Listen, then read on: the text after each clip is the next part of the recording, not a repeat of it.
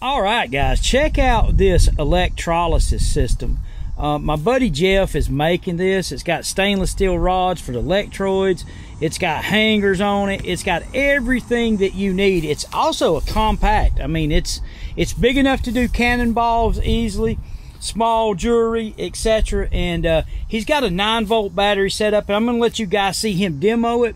It's running $125 shipped, and I will gladly pay $125 for an electrolysis system that is well built, compact, and basically ready to go. Now, one caveat: if you're going to do bigger items like cannonballs, etc., you will have to purchase a battery charger to do that, but he shows you how to hook it up and everything. So stay tuned, and I will put his number and all in the contact in the description below. So you guys check this out. I've got an electrolysis tank, and these electrolysis tanks, very simple to use. Add water, put a handful of baking soda or sodium bicarbonate, put it in the machine, hang your item, like if you have a piece of jewelry from the beach or whatever, put it on there, just hang it over the rail. Just a 9-volt battery.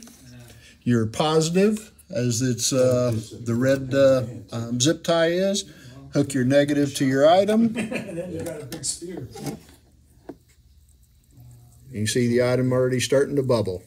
And kind of tell them about what you've been doing with the beach jewelry, because we're on the coast, guys, as you know, and tell them about what you've been doing with the beach jewelry, and if you wanted to do a bigger item like a cannonball or something like that.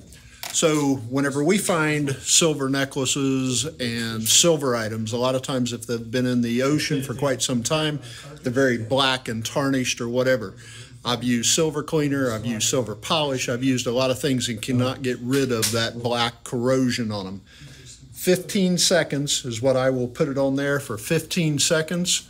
Let it run, then I'll take and just get a pinch full of the baking soda and dip it down in the water, create a little bit of a paste, rub it in.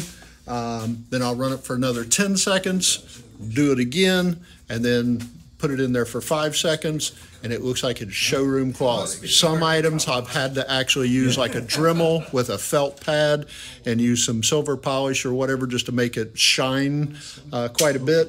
But that's what we do on the beach jewelry that we're having problems with. The cannonballs and items like that, we're using actually a car battery charger instead of using the 9-volt battery.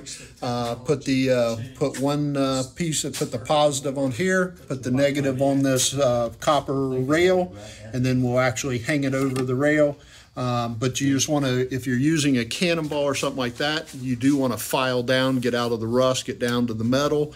And as long as the metal is touching, and then you're not touching your 4 down rods, then it'll run the electrolysis just fine. Well, I'll put Jeff's number and everything for this down below in the description, and he's selling these, and we'll get a price point up, shipped to you, and it'll be listed in the description below. But if you're interested, give him a call.